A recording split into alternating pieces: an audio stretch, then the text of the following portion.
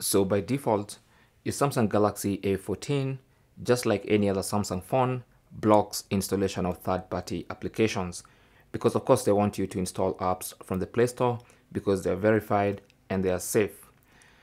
But if you want to install third-party apps, then you can go ahead and enable that option. Go to settings.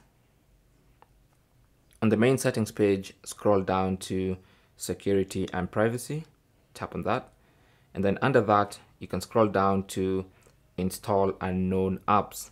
So the third-party apps are actually called unknown apps. So tap on install unknown apps. And then from here, of course, there's no single button to enable installation of unknown apps from anywhere. You can choose where your apps are.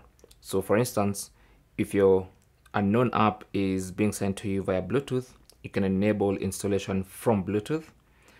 In case you want to download that APK file or that unknown app from Chrome and then install it from the Chrome downloads folder, then you can enable installation of unknown apps from Chrome. Same goes for Google Drive, Galaxy Store, Gmail, Messages, My Files.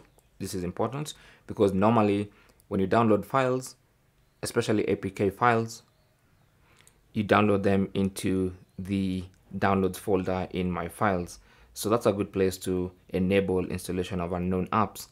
Now, once you've done that, you can now go to wherever you've downloaded or saved or however you intend to receive your unknown app. Let's say you downloaded it into the files folder. You can go into files, find your APK file, and you can now double tap on it to install. And that's basically how to allow installation of unknown files or basically APK files on your Samsung Galaxy A14. Thanks for watching. Leave your comments and questions down below and good luck.